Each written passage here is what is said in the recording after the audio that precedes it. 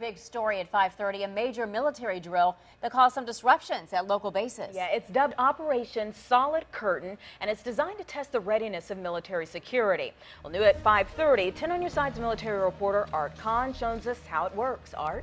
Anita, the exercise I was invited to today took place at Joint Base Little Creek Fort Story, and much like a couple of real-life incidents that have happened in Hampton Roads, first responders from both the military and civilian agencies joined forces to save lives and property. Fire and rescue from Navy Region Mid-Atlantic is the first to arrive on the scene.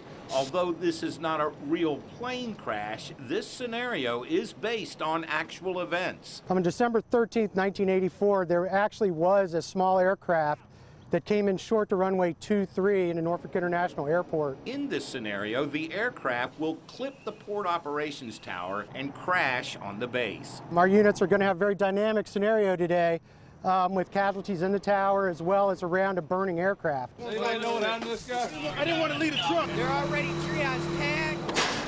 With casualties spread out everywhere, there is organized chaos. This is a worst-case scenario. God forbid something that happens, but if it happens, we want to be ready, and we don't want to have seen it for the first time when it actually happens. They wear different uniforms, but on this day, the Coast Guard, Navy, and Virginia Beach Fire and Rescue are all on the same team.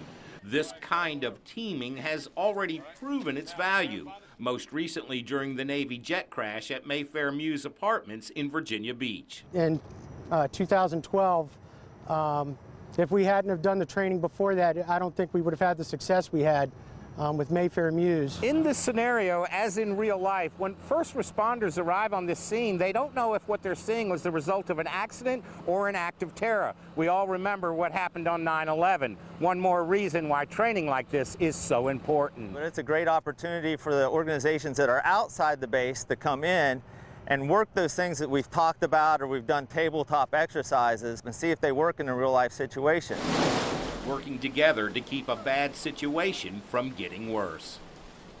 Now, all of the agencies that participated in the exercise today will meet to determine what went well with the exercise and identify areas where improvements can be made. By the way, Operation Solid Curtain Citadel Shield runs through the 28th of this month, so be aware because other aspects of this exercise could create some traffic problems entering and exiting naval installations in the area. Art Kohn, 10 on your side.